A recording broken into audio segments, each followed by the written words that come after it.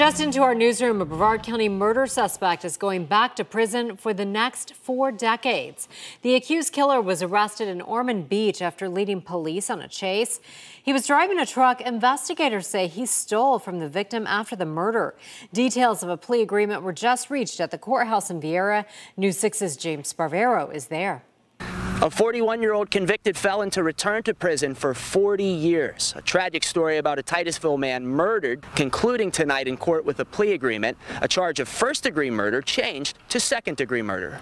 I will adjudicate you guilty, having accepted your plea. Prosecutors say Daniel Blair and Chris Johnston knew each other because on at least one occasion, Johnston gave the convicted robber a place to stay. But in March, investigators say the man with no income who had just served 15 years in prison came back to Kirby Drive and broke in Johnston's house looking to rob him. New court documents since the murder allege Blair strangled Johnston. He told him to take him to an ATM that he wanted some money. Mr. Johnston fought back. Mr. Blair beat and strangled Mr. Johnston. Next that morning, investigators say Blair stole Johnston's pickup truck and drove away to Ormond Beach before he crashed while under pursuit.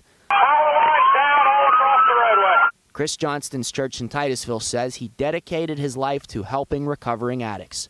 Johnston also helped each week with the church's food pantry. Chris, is it your birthday? The Sunday before his death, St. Gabriel's Episcopal Church giving the 63-year-old a birthday blessing. Oh God, our times are in your hands. Blair will not have the possibility of being paroled, and his other charges will run concurrent with the 40-year sentence. In Brevard County, I'm James Sparvero, Getting Results News 6.